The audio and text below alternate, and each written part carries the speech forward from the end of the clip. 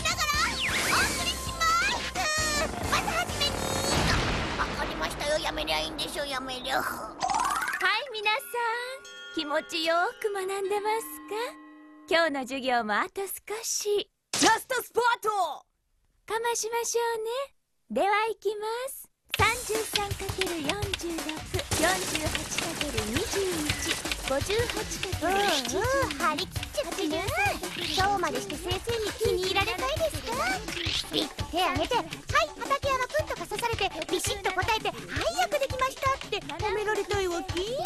そりゃ和子先生つったら美人かもしれないし、刺されて見つめられたらドキドキしちゃうかもしれないけどさ、小先生と教師の間に恋が芽生えるわけじゃなし、そんなに気張って21×59 74×36 58×45。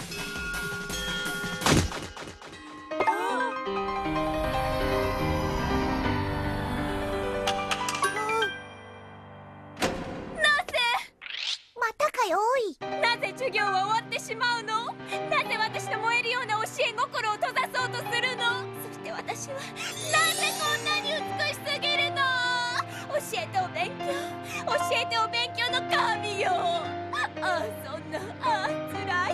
でもそこが先生、授業終わってますけど。分かってますよ。分かってたらさっさとやめろよ。ではこの問題全部宿題にします。はい、また明日。参ったね。参ったよ。和子先生、最近宿題多すぎるよね。でもさ、宿題やらないとなぜなんてすぐナルシストになっちゃうからな。だけどさ、ナルシスってる時の和子先生も活かしてるよ。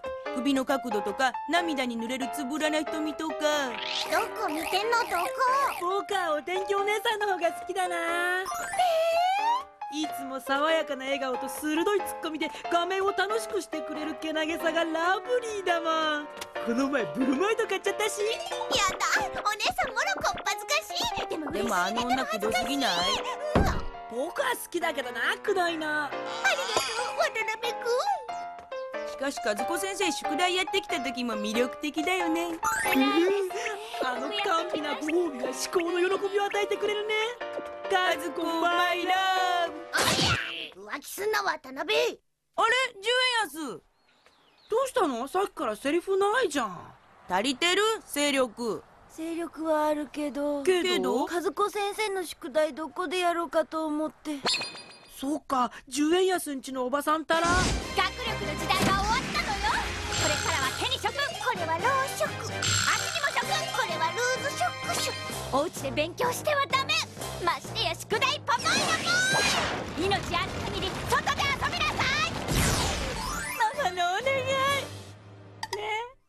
お願いされても困るんだよ。和子先生の宿題したいもん。話は変わるけど。突然話を変えないでよ。じゃあ3つ数えてから話を変えるよ。1、2、3。神主さんがサッカーやろうって。おお、面白いじゃん、やろう。よし、秘密基地前に集合だ。そんな秘密基地で宿題やればいいんだ。晴れ晴れ豚もサッカーする？無理。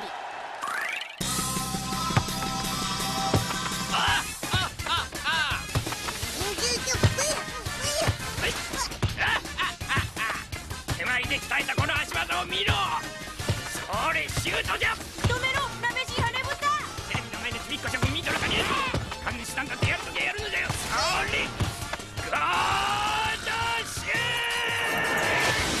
ト。させませんぞ。和子先生。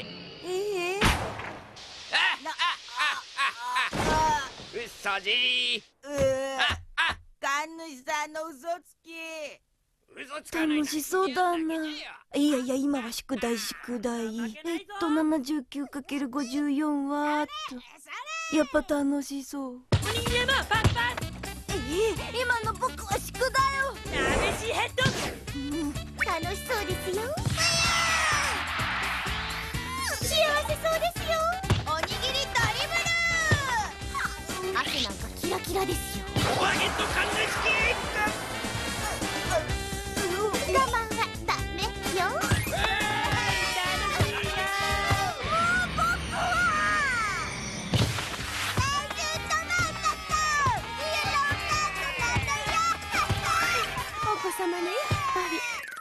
畠山さんち夕食みたい。ご飯家族でご飯。シックな旦那、憩いのひととき歌って食べてください。あ、そうそう、町屋のおばさんがまた入院したんだ。また今回も死んだの。今度こそ死んだの。死んだら入院しないのな。お見舞いにも行けないしね。ごちそうさま。晴れ豚、ずんどこ部屋に行こうよ。早く。さあ、宿題しなくっちゃ。晴れ豚見張ってって。何これ。はい。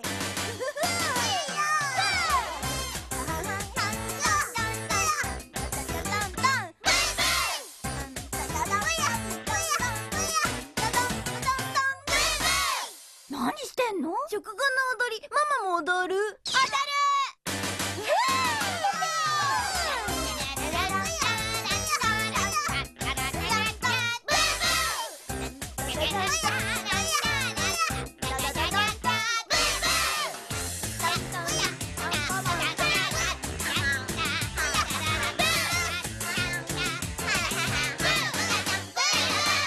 それにしてもあの音楽はどこから。ま、気にせず後片付け後片付け。危なかったね。ママが寝るの待った方がいいね、こりゃ。眠れお子様、サクサク眠れ、気合を入れて、ザクザク。このままじゃ晴れ豚も僕も寝てしまう。そうだ、晴れ豚が忍者になってママを見張って。忍者だよ、忍者。そして私はくのいち。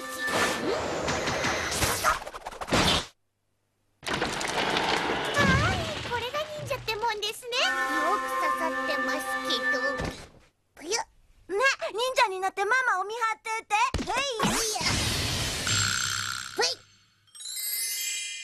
ああ、終わった終わった。さあ、寝や寝や。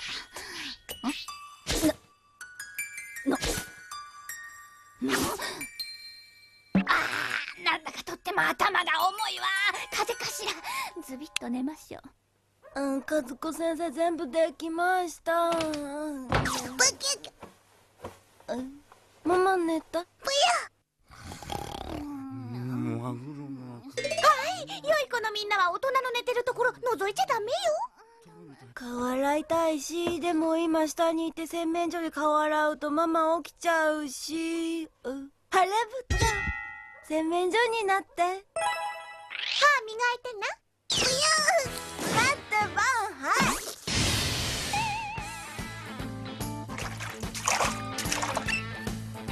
目が覚めた。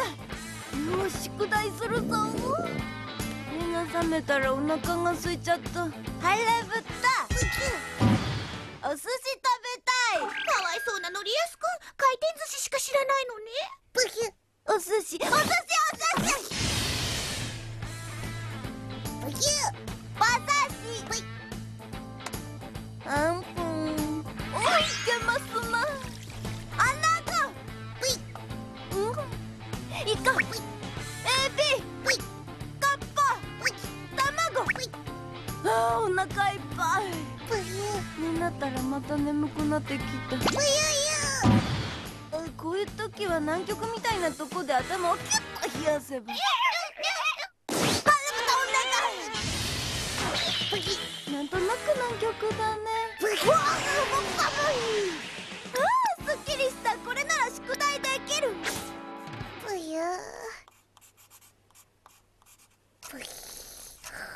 晴れ豚、晴れ豚。こんなに夜遅く一人で宿題やるの寂しいから一緒に宿題やろう。鉢巻きになって。受験用の鉢巻き。そんなに怒るなよ。大声出すとパパとママが起きるじゃないか。あ、どうしたのママ？トイレ。お願いだから。綺麗な花火。よーし、これではかどるぞ。和子先生の頬スリスリは僕のものだ。ダメ、こんなとこ見ないで CM を見て。あの人。夫婦でしょう、あんた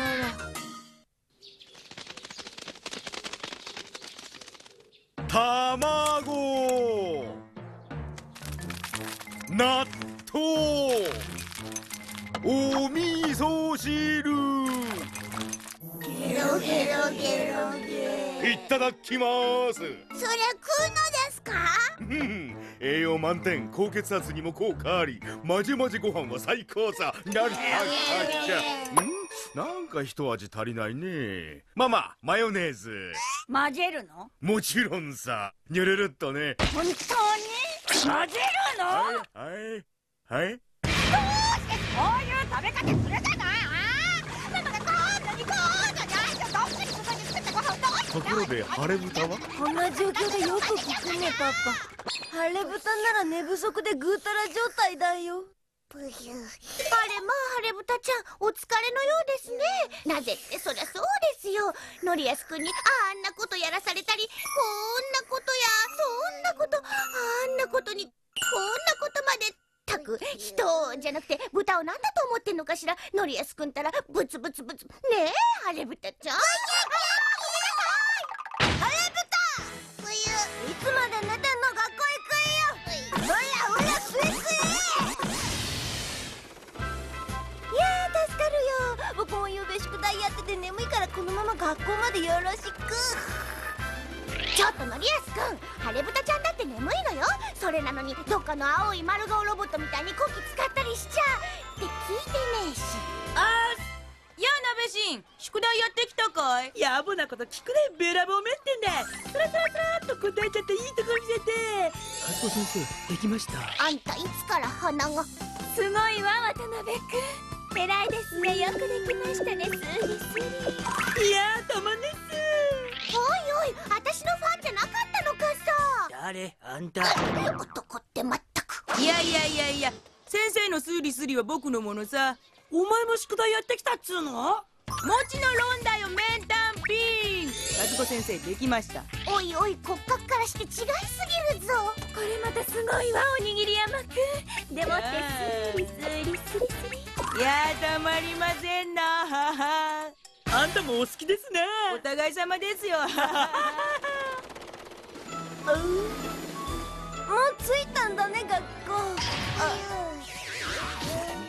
じゃあまた用があったら呼ぶからね。いやつらい晴れ豚ちゃん。ウキュー。いやー、気分がいいな。遅刻もしないし宿題もやってきたし、この丸顔に和子先生のふくよかで温かいほっぺんがスリスリ。僕ハッピー。ち世の中そう甘かないですぜ。では昨日の宿題やってきた人。はいまあみんな偉いわ。はいではサクサク次の授業へ。そんなバ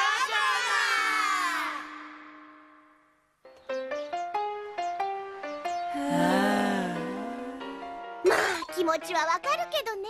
カどいてくんないあんた。おっと。おー、一人サッカーシュート。持ってドリブル。つまらん。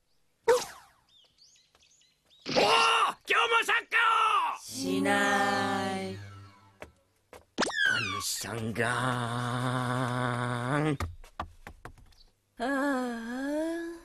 あんなに宿題やったのにさしてくれないなんて。俺の方がやったぞ。いや、俺の方がやった。二人ともやめなよ。やめない。誰が何と言おうと俺が一番やったんだ。俺だ。みんなやった量は同じだと思うんですけど。おにぎり山。鍋しんおにぎり山。鍋しんやめたよ。こんな時晴れ豚がいてくれたら。晴れ豚ちゃんはまだまだ寝不足で不機嫌でした。俺が宿題一番やったんだ。俺だ晴れ豚が一匹しかいないからいけないんだ。晴れ豚がいっぱいいればいいのに。ノリアス君って晴れ豚ちゃんにちょっと頼りすぎじゃないかな。そうだわ、晴れ豚ちゃん寝てる場合じゃないわよ。ノリアス君が晴れ豚ちゃんがいっぱいいればいいなんて言ってるのよ。もう晴れ豚ちゃんってば。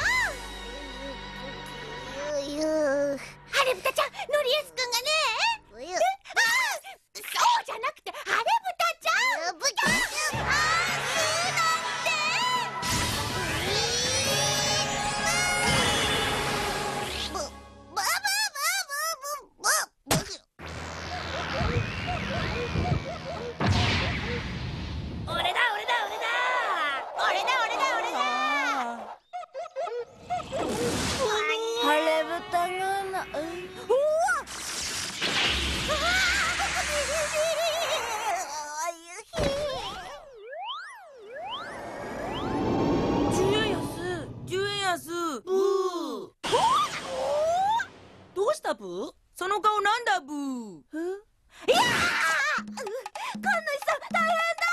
どうしたおお、鍋神おにぎり山神主さんが豚になってる。ただいま。お兄ちゃんおかえりブー。うわー、たまちゃんまで晴れ豚になってる。ただいま。あ、パパとママが入院した町屋のおばさんのお見舞いから帰ってきたブー。まさかパパとママも。あらのりちゃん帰ってたのブー？珍しいなブー。わあ、パパとママも晴れ豚だ。顔色が悪いブー。栄養つけろブー。ブーブー。野生部野生部。みんなブーブー言ってるし。ではこれから行ってまいります。あ、お願いします。和子先生。あらのりやすくんブー。和子先生も晴れ豚だ。ブーブーブー。晴れ豚じゃないな、僕だけ。ブーブーえ？ブー本官がブッと言ったのにブッと言い返さないとは怪しいやつブー。そんな逮捕するブー。冗談じゃないよ。待てブー。怪しいやつブー。みんな捕まえるブー。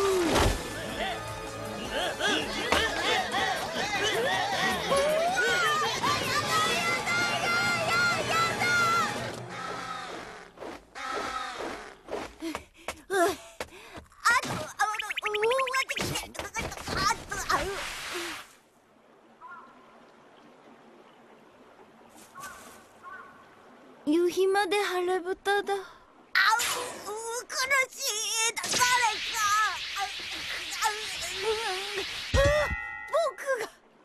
僕が豚になってる。僕がいけなかったんだね。僕が晴れ豚を大切にしないから。だからブ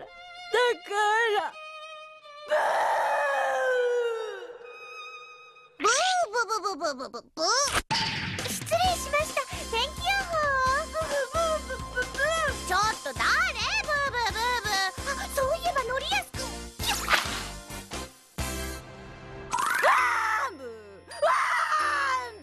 晴れ豚ごめんねブー。僕が晴れ豚がいっぱいいたらなんて言ったから。のりやすくん、少しは反省したかな？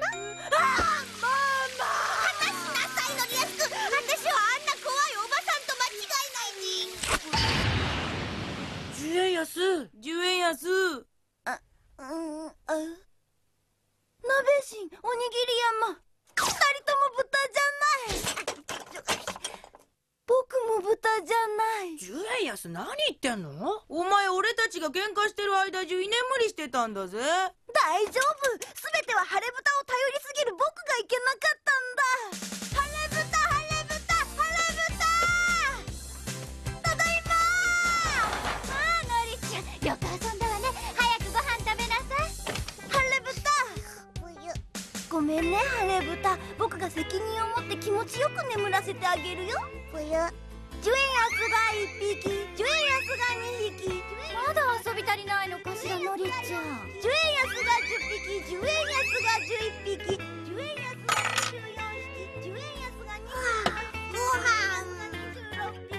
10円安が36匹、10円安が3匹、10円安が51匹、10円安が101匹、10円安が102匹、10円安が103匹、10円安が1001匹、10円安が1002匹、10円安でおやすみなさい。